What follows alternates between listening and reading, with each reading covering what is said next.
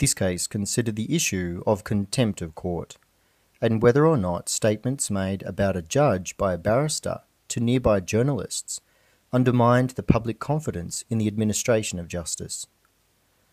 In this case, a judge made a ruling in relation to the admissibility of evidence during a trial. The barrister questioned the judge on this ruling, and eventually the exchanges between the barrister and the judge became quite tense.